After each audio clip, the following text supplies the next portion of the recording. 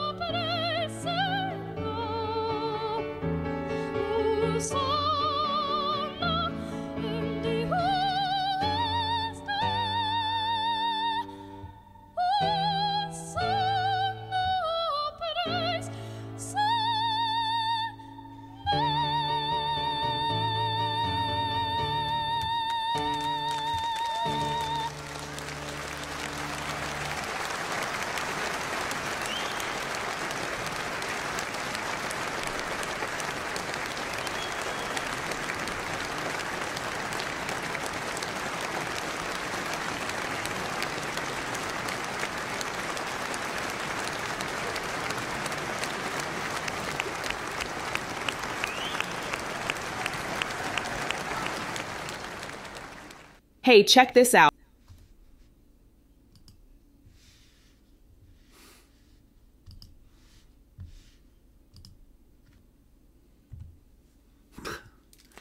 Did you notice that the pianist was applauding?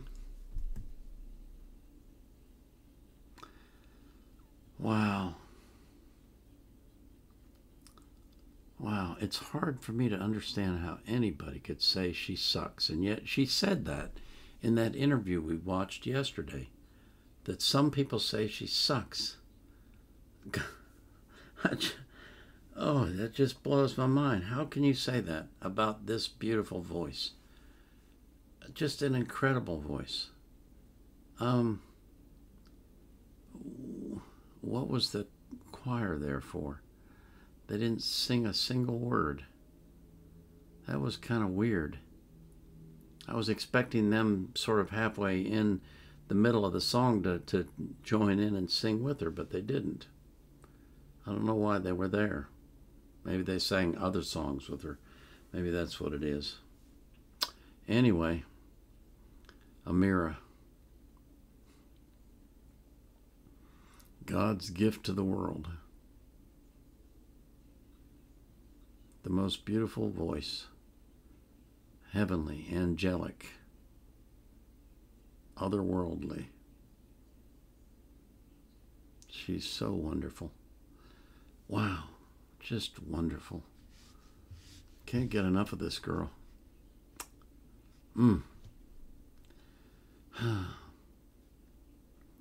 As for you, my followers, I lift you up to God, and I thank God that anything that's wrong in your life, whatever it is, I don't care if it's a minor thing or a major thing, it doesn't matter to me and it doesn't matter to God.